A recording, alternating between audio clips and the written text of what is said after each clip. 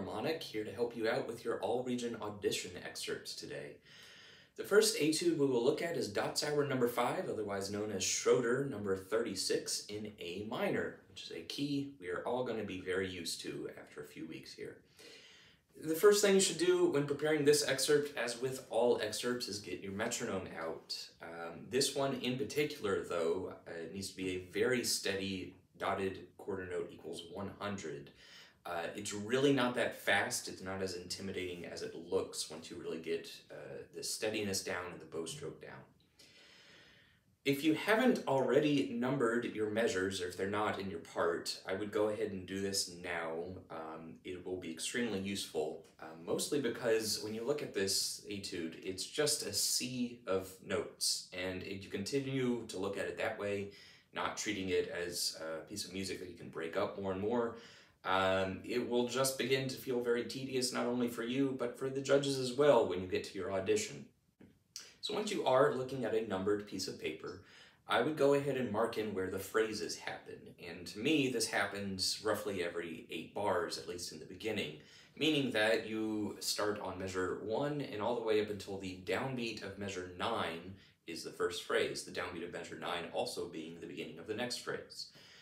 In case you wanted to know, this is called elision. It's something that happens a lot in music. You don't need to know that.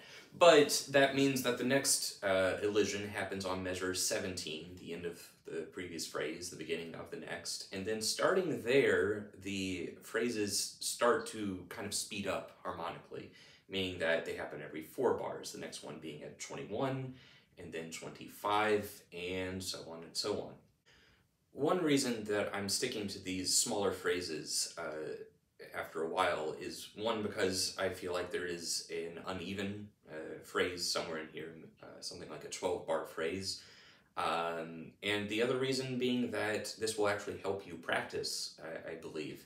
If you start working on this 8 measures at a time, or 1 phrase at a time, it allows you so many more possibilities in terms of practicing every single transition. So what I recommend you do is you label each of these either with an A, Roman numeral, whatever you feel like, so that measures 1 through 9 is the A group, 9 through 17 is the B group, so on and so on. And you draw that out of a hat, and that's the thing that you're going to practice on that particular day. That will make this piece seem so much less daunting and so much more structured, I feel like, which of course is very important. As far as technical things in this etude go, the dynamics is one of the first problems we encounter because, just like in the Lie etude that we'll get to, the range only goes from mezzo forte to forte. It's not much on paper, but to me that just means keep it at a very soloistic sound. It is a solo etude, but there's still a lot of room for dynamic contrast. Mezzo forte can be anything from piano to, well, mezzo forte, and forte can go for all the way up to fortissimo. It just depends on what's happening in the music. Also, don't be afraid to add more phrase markings that are in here. The first phrase, for example, is not completely stagnant all the way up until measure 8. There's a lot of ups and downs that you can really bring out more of in the music.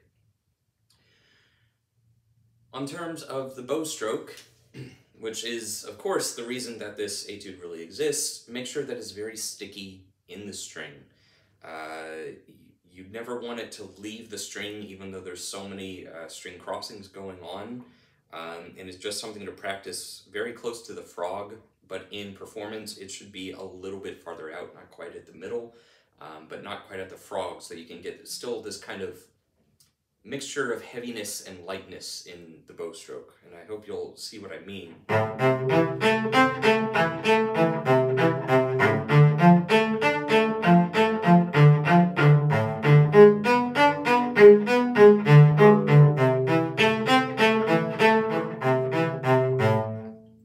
It's always sticking in the string with a very sort of heavy articulate beginning, and then a lightness afterwards. But again, the lightness does not come from picking it up off the string, which causes you to lose control, but rather still in,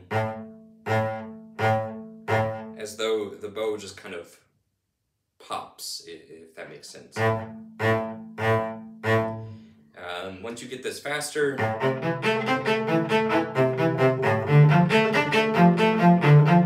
the bow never truly stops. It just kind of hooks somewhere else and continues to go.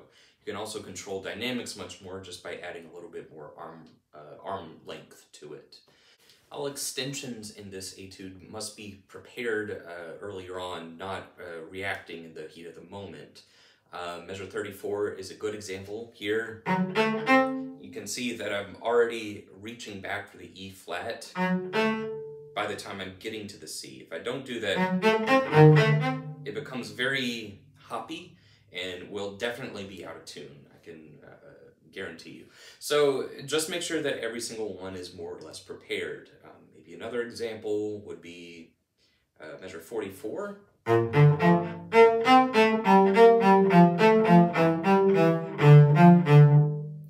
You can see I've already started the extension process as soon as I can, basically. So with that, this etude, it's fairly straightforward. Once you get the bow stroke down and once you separate it into sections that you know how to practice what your left hand is going to do, it really just kind of goes on its own. Once you set a metronome to it, there's not a lot more to think about with this. So I hope this helped, and I'll see you in the next video.